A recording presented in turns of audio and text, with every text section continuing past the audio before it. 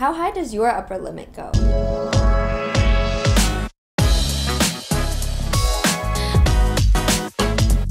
Hey guys, it's Gina Sue, your life coach for go-getters. Now today I'm going to talk about upper limit, how to raise your upper limit, and what exactly an upper limit even means. Now once I met with a coach who I really looked up to, and he said to me, Gina, I wonder how high your upper limit goes. I would assume it's pretty high. Now at the time I didn't really understand, and I went home thinking, was that a compliment or an insult? I'm not really sure. So it turns out that an upper limit is how successful and happy you think you can be. Whether it be health, happiness, or wealth, it's your perception of how much of that you think you can let into your life. So at the end of the day, it was a wonderful compliment, but I really wanted to learn more about upper limits and how I could keep pushing it higher and higher. So there's two approaches to your upper limit, which I like to think of as nature and nurture. For a lot of us, we do have an ingrained perception of how we see ourselves in the world, and in many ways it is in our DNA, but it doesn't mean that it can't be trained and learned. Much like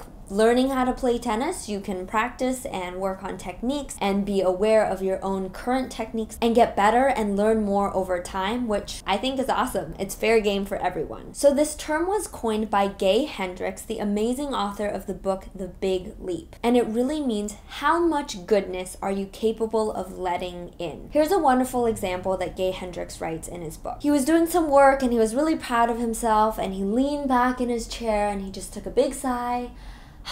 And he was feeling really good. And then all of a sudden he was thinking, oh my gosh, my daughter's at camp. I hope she's doing well. Maybe she's nervous or it's not going well. Oh my gosh, I'm so worried. Let me call the camp counselor and see how she's doing. Of course, nothing was wrong. His daughter was doing perfectly fine. But he realized in a moment of goodness where he was reaping the benefits of his hard work and enjoying his work in life, all of a sudden he kind of stopped himself and started self-sabotaging and worrying and overthinking and building anxiety when it really wasn't necessary. So here are some other ways in which you could be resisting your own upper limit. You're worrying a lot, you're not communicating your truth, you're not good at keeping your promises, and you have a lot of blame and criticism on other people. You're getting sick, and yes, physically getting sick. Sometimes life is going so well that you just allow your body to break down and let that stress take over, which results in getting sick. Or a very common one is ruining relationships, whether it be with family, friends, or even in your business or work life. Just picking a fight for no reason, or deciding to just drop the ball on something out of the blue and turns out to be a bad result. Now, to combat all of this and to raise your upper limit over time, here are some solutions. Number one, addressing your limiting beliefs as you come across them. If you find yourself having negative self-talk or wanting to self-sabotage, stop yourself in that moment and realize, am I just resisting all the goodness and success that could be coming in? And try to train yourself to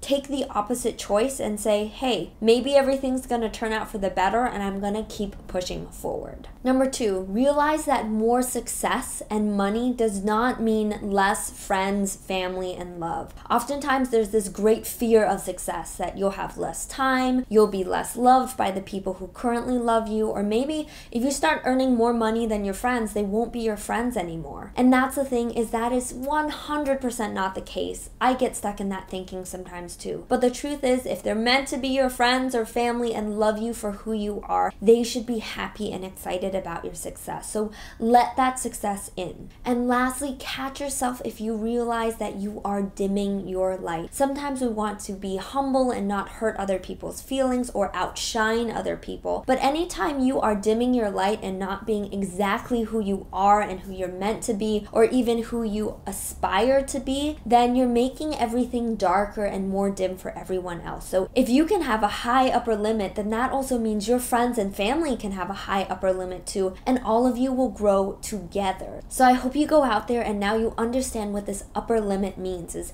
how much love and success and goodness can you let into your life. It's a great way to figure out if you have a habit of self-sabotaging, and if you can start to just catch those moments and change them on the spot, then you are well on your way to living the most joyful, happy, giving, and grateful life ever. That is my personal goal and journey that I'm working through. So I hope we can go on this journey together and have the highest upper limit possible. And I hope you guys have an amazing rest of your week. Please continue the conversation below. And if you haven't already, please subscribe to this channel. It's what keeps me going and making all these videos for free. I'm always learning and writing notes, and really always happy to help. So I hope you guys engage, like, and subscribe. I'm so grateful, and I will see you next time on next week's video.